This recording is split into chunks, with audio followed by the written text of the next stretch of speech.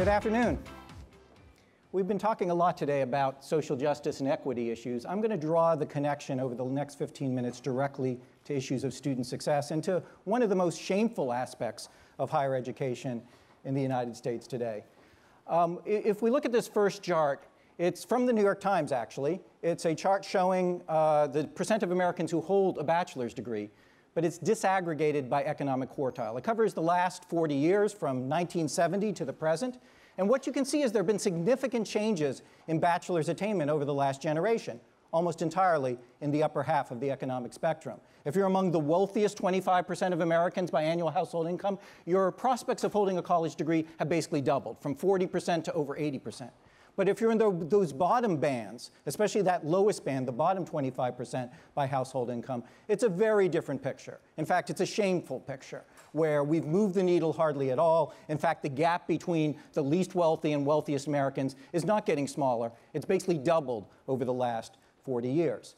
Now, that is in some ways a good introduction to my home campus, Georgia State University, a big urban university. This is not just a pretty picture of the Atlanta skyline. That white building on the right there is our largest academic building. We're mixed into the downtown environment, 32,000 students on that one campus that I'll be addressing this afternoon. And for much of our history, we've been overshadowed by our more prominent peers in the state of Georgia, University of Georgia, Georgia Tech. You heard from one of my colleagues at Emory just a little while ago. What is probably our biggest claim to fame historically is our geography. We have a national historic park district slicing our campus in half, Auburn Avenue, and I work every morning about 3 blocks from Ebenezer Baptist Church, where the Reverend Martin Luther King was pastor, as was his father before him. His birthplace a few blocks up the street from that. So we're living and working in this space that is infused with historical significance. But for much of our history, Georgia State didn't live up to that legacy at all. These were our so-called success rates a little over a decade ago. Overall, our graduation rates hovered around 30%, and we were a classic example of the achievement gaps. Year after year, semester after semester, our white students would outperform our students of color, our upper and middle income students would outperform our low income students. You could set your clock to it. And what makes the story of Georgia State interesting and hopefully a little bit inspiring is that what's happened in the decades since those numbers were locked in would not suggest that we would be the site of some kind of transformation. We were going through significant demographic shifts. 15 years ago, we were 60% white. Now we're 65% non-white. We have no majority population. Our largest student group is our African-American population, around 39%. And more than that, we were going through significant financial shifts with the resources our students have available to them. The recession hit Atlanta and hit the state of Georgia very hard, and quite frankly, hit the type of students who enroll at Georgia State, mostly low income, first generation, and now students of color, a lot harder than it did their counterparts at Georgia Tech or University of Georgia. And so their families were the ones losing jobs and losing homes and so forth. And what happened is we had a doubling of our Pell population over basically a 5-year period. This past year at Georgia State, we enrolled a total of 26,000 Pell students, one university. Put that in some kind of perspective, the entire Ivy League combined enrolled 10,000 Pell students. So it's not going to be business as usual. Business as usual is not going to work at an institution that has gone through these kind of demographic changes. And oh, by the way, the recession also meant that we had $40 million cuts in our state appropriations. Our SAT scores have gone down by 29 points on average over this time period. Not the usual thing that a vice president would stand up and brag about. But it does set up the question that I want to pose for all of us this afternoon. And it's a question that Georgia State began to take seriously. It would have been easy to blame the decline in state appropriations, to blame K through 12 for the fact that we were basically failing our students. But instead, we asked a simple question. Are we the problem? Under the leadership of our president, Mark Becker, we became much more data-centered, and we began to unearth problems that we were creating that were causing the issues that our students were facing in large dropout rates. One example is summer melt. We had about 20% of our freshman class in the summer of 2015 who melted away during the summer. These are not students who confirmed they were coming to Georgia State and ended up attending some other institution. These are students who got into Georgia State, confirmed they were coming, and ended up attending no institution. They just didn't go to college. We use National Student Clearinghouse data to track them. And look at the profile of these students, almost 300 students. They're exactly the kind of students we need to succeed with in the United States. Low income, predominantly students of color, and really good high school candidates. But we were doing something that was preventing them from taking that final step and matriculating. And we began to analyze what we were doing, and it's not just Georgia State, but it's all of higher education. Imagine any 17-year-old completing the FAFSA, the application for financial aid, on their own, let alone a first-generation low-income student. And then you add to it things like the verification processes, which are highly inequitable in the way they're distributed across the economic spectrum. If you're the son or daughter of a middle-class family, parents file a joint return, you're very unlikely to get a verification follow-up from the federal government.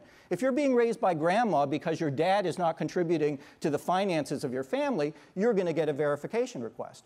And what 17-year-old, again, of any economic class, is going to handle that kind of request successfully in the summer between high school graduation and the beginning of college? And for a subset of our students, they were taking that request, putting it in their pocket, and saying, I guess I'm not going to college after all. So we began to change ourselves. We set up a new smart texting system, a platform where after the students are admitted, we ask all kinds of questions you would never ask on a college application. Are you working? Do you contribute to the finances of your family? Do you have a disability? What course in high school did you really hate? And we use that to begin during the summer to target specific messaging to students that's much more personalized than we were able to deliver in the past. We now have a portal. Students sign on to it, and it takes them through 15 or so steps that they need to complete between graduating from high school and starting that first day of class at Georgia State. But now, because it's a portal, we can track where they are in this progression and make sure we can reach out with specialized help. And probably most impactfully, we started using a chatbot. A chatbot is an AI-enhanced intelligence texting platform. So it takes questions in a knowledge base, common answers to questions that were often asked, and allows students to text 24/7 and get responses to the questions they might have. We thought we might have a few thousand hits on this new platform when we launched it last summer. In the 3 months leading up to the beginning of fall classes this past summer, for just the incoming freshman class alone, we had over 200,000 questions answered by the chatbot. Average response time was 7 seconds. So do these kind of changes make a difference when it comes to the real goal, which is getting more students to succeed? And indeed they do. In 1 year, we reduced summer melt by 22%. That translates to an additional 300 students, mostly low income and first generation, who rather than sitting out the college experience, were in their classes at the first day of class at Georgia State last fall.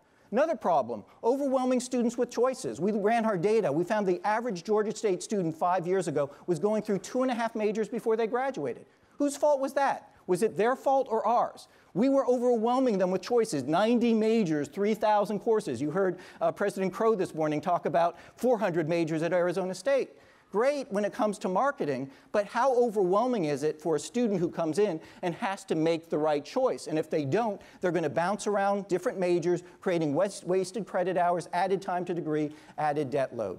So we've changed the way we onboard all our students. They now have a portal that is available to them with live job data. They can see this even before they enroll. If they put on their application they're interested in nursing, we share with them live data from the metro Atlanta area about what's the starting salary if you have an associate's degree in nursing. What's the starting salary if you have a bachelor's degree? And like Amazon or Netflix, we spin out other. You like this book, you might like these other things. If you like nursing, you may be interested to know we have a degree in health informatics. We have a degree in radiologic technology, and begin to expose students to these opportunities. Then once they get to class, we enroll them all in learning communities, groups of 25 students who take all their first semester classes together, and these learning communities are organized around so-called meta majors. These large buckets, these thematic areas like STEM and business, where the students will be seated with other students who share that interest, so we can push programming at the students throughout the freshman year. The departments will have open houses and alumni panels and so forth. So students, when they make a choice, make an informed choice. Does this kind of intervention make a difference? Well, according to our data, it does. In the 3 years after we launched this program of requiring meta majors and learning communities, we had a 32% drop in students changing their majors in their sophomore, junior, and senior years. And then what about another problem, which was we had many students dropping out without ever getting academic help. So we engaged in a big data project. We used 10 years of our data, over 2.5 million grades. We looked for risk factors in the data, in the historical record. What led students to get off path and begin to go down the pathway of dropping out. We found over 800 different things with historical significance, and now we're tracking them every day. This may seem intimidating for those of you who may not have the big data at your fingertips, but the good news is what we've discovered over the last 5 years is the sorts of things that are most impactful are just common sense interventions. If a student is withdrawing or dropping a class in the middle of the semester, intervene at that moment and see why they're dropping the class. They've paid for it. Why are they leaving the class? Or if you have these maps, as most campuses do, this is our chemistry map of the pathway students are supposed to follow, why don't you actually check and make sure when they register for classes that they're following the map? We had 2,000 cases last year where students had signed up for courses that didn't apply to their degree program. And look for early warning signs. We found one of the best is the first grade a student gets in his or her major. This is actual data from Georgia State. If you're a political science major and get an A or B in your first political science course, you're graduating at over a 75% clip. You get a C in that first class, you're graduating at only a 25% clip. But how often have any of us as campuses reached out to that C student immediately and said, let's try to get you help before you take the upper level classes and begin collecting D's and F. The trick to all of this is doing it at scale. And over the last 12 months at Georgia State, we've had 52,000 one-on-one interventions between our advisors and our students that were prompted by alerts coming out of this advising platform. Does this advising platform make a difference? Again, it does. We launched it in the summer of 2012. We immediately saw a significant increase in our overall retention rates, and the biggest gains were by the students who struggled the most under the old system. Our transfer students, our part-time students, our adult learners, our military learners, the students who traditionally sail under the radar screen and don't get our best attention and best support. We've seen a significant decline since we've launched this platform in 2012 in the average time to degree. So it's taking students half a semester less to complete all their requirements. We haven't lowered the requirements, they're just getting through them more efficiently. That saves students about $15 million a year, the graduating class this year compared to the graduating class 4 years ago, just from tuition and fee savings. And perhaps most surprisingly, we've seen different behaviors than was anticipated. A lot of our faculty thought these analytics would push students to the easiest major because we're advising them based on their chances of success. What we found, because we're intervening so early, is that students are now succeeding in our toughest majors. Every year since we've had this platform in effect, we've set new records for the number of STEM majors graduating who are from minority groups, African American, low income, Latino, and so forth, far outpacing the enrollment. And because this work has been successful at Georgia State, we are engaged in a $10 million, 10,000 student random controlled trial with our fellow campuses in the University Innovation Alliance to test this nationally to see if we can get similar results from this kind of program. These type of interventions don't need to break the bank. In fact, in these difficult financial times, especially for public universities, this has been a savior. Every 1 point we increase our retention rate, that's about $3 million in additional annual revenues in tuition and fees. Holding on to students is not only the right thing to do, it's also the fiscally prudent thing to do. But I do want to close by emphasizing the social justice aspect of this. This really is the right thing to do. We have a moral obligation to try to get our act together and serve our students better. And this is the reason why. We're up over 1,700 degrees, bachelor's degrees we're conferring a year over the last 5 years alone. That's a 30% increase and to be celebrated, but then look at this. Where are the gains coming from over the same 5 years? The gains are coming from all the students we were failing most under the old system. These are the students who have benefited from this kind of attention because these were the students who in the past had the most difficulty navigating the insane bureaucracy that we have created. Our graduation rates that I started with a few minutes ago, they haven't gone up incrementally, they've gone up exponentially. We've more than doubled the graduation rate for our Black and Latino students. We've tripled them, by the way, for our African American male students. And if you track our students across multiple institutions, over 75% are getting degrees on time from some institution, and there's no achievement gap. Last year at Georgia State, our Black, our Latino, our first generation, and our Pell students all graduated at or above the rate of the student body overall, the only public university at which that was the case. And one last note here, my final slide, is just to point out that this institution in the shadow of the historical site of Martin Luther King that once was segregated and as recently as a decade ago was failing its students of color, now confers more bachelor's degrees to African American students than any other college or university in the United States. So these, yeah, that is worth it. Thanks. So my message is these steps are not wildly out of reach. These are common sense interventions delivered at scale, and we all have the moral obligation as higher education leaders to do just that. Thank you very much.